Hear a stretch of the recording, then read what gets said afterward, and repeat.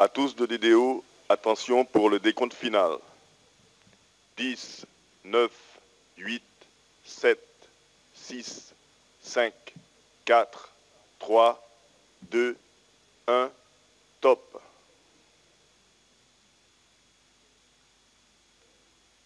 Allumage du Vulcain. Allumage EAP, décollage.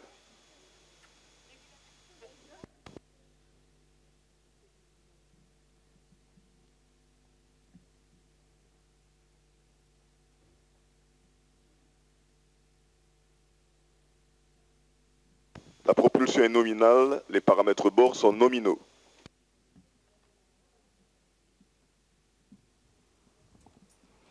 And there she goes, hauling herself against the gravity of the Earth. After the initial 6-second vertical climb, we rotated to the east and we're now heading out over the Atlantic Ocean.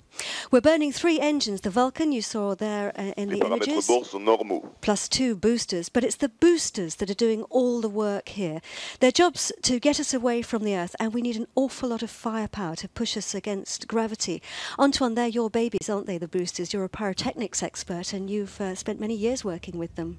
That's true, and they are providing 90% of our thrust right now.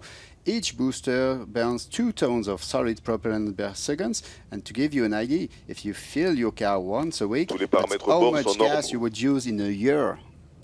Quite incredible, and we can hear it now. The sound has finally reached us.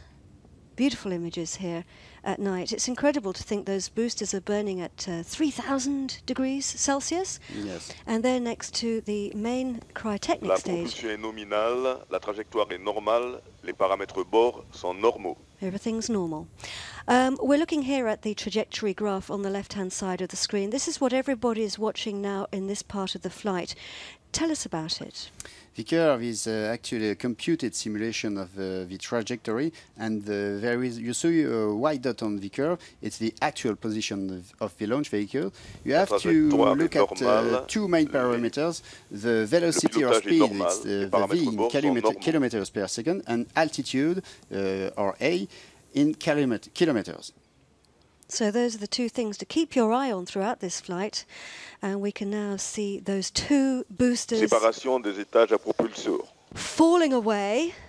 They have burnt their fuel. It's taken them just over 2 minutes. We don't need them anymore, so they fall back to Earth. There they go. Those 2 dots you can see coming away, and that's the main engine you can see in the middle. We're losing weight, Antoine. Yes, we just lost about 3/4 of our initial weight in just over 2 minutes.